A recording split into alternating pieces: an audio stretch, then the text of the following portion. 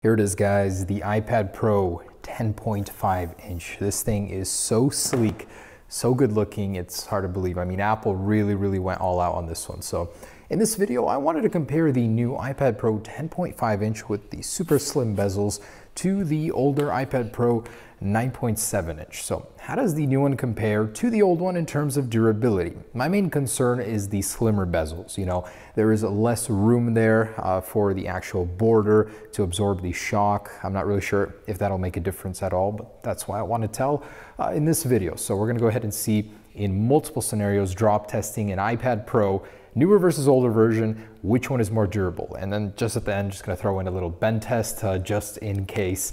But in any case, I'm very curious to see which is more durable. Let's go ahead and find out. So I'm gonna be pitting the space gray one against this one. So this is from earlier test, water test. Approaching 10 minutes soon, and the display is starting to dim. It's not gonna turn on, but it'll give us a good idea of the screen, how that's doing. All right, starting with the older one, but smaller. It has slightly less mass. It weighs just a little bit less, about 0.1 pound less. Otherwise, it's overall the same thickness, just a little bit smaller. So on the rear, about waist height, where we're all gonna be dropping it from in case it happens.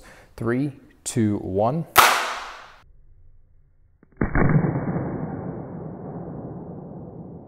Oh, and the larger one. So I'm gonna move this aside. And about waist height here. 3, 2, 1.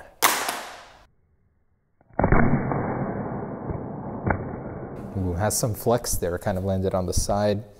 So, oh, that's not good. Camera lens almost seemed broken, but it's actually fine. Okay, other than that, nothing really wrong with it. No bend. This one is fine. The camera lenses are very similar. They protrude a good amount, but the newer one actually has a larger camera lens, so that might get broken first. Okay, side impact, same deal. So waist height in 3, 2, 1.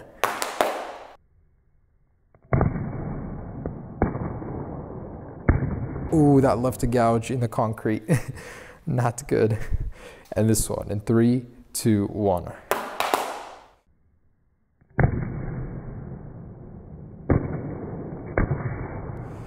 Ouch, I'm more worried about this. It's cracking my concrete. Okay, so nice big gouge in here.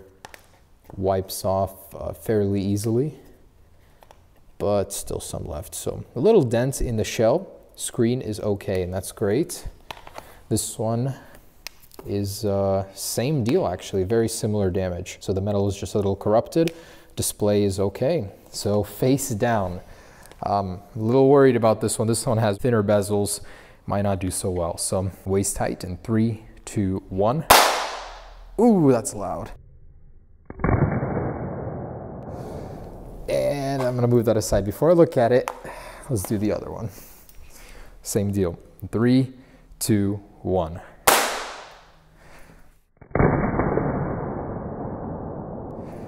Oof. Oh no.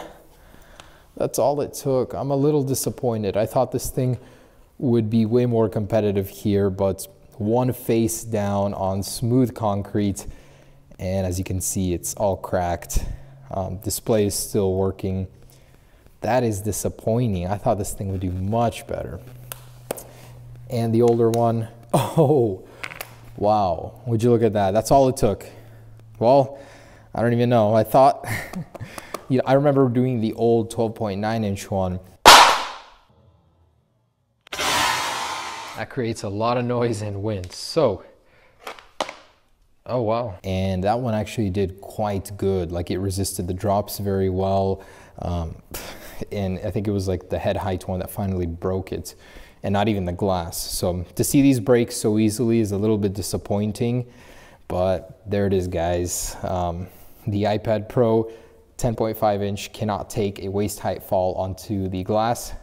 I mean, this thing is just like crazy thin for what it is. So I guess that explains as to why it can't take the impact very well. All right, so very disappointing results here on both, but I wanted to continue this test and do a bend to test the metal shell. So how resistant is that to bend?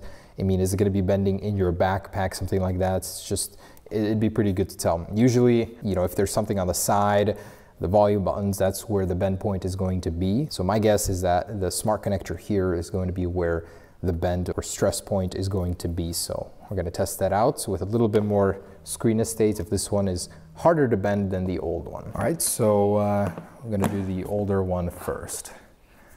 So I'm going to try and bend it from this side. I know the screen's already cracked, but I'm basically testing the metal shell here in the back.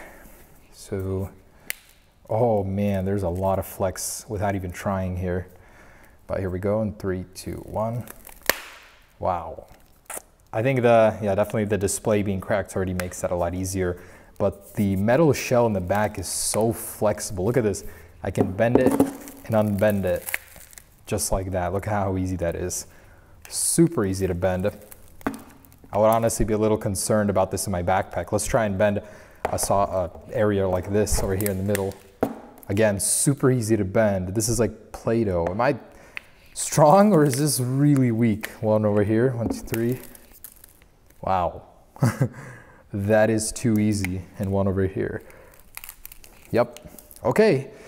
I had no idea these are so easy to bend. Might be harder with the screen uncracked. But wow. Okay, so I'm gonna set that right there, clean this off, and the 10.5 inch one, which by the way is still working. So this is gonna be extra painful. This is the 512 gigabyte LTE model, over $1,000, but I really wanna see how durable it is.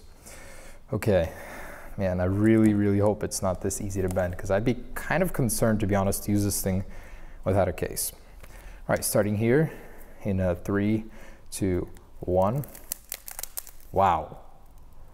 Super easy to bend, like unbelievably easy. Look at that. Unable to verify app. Still working. Got some weird ghosting effect on the display.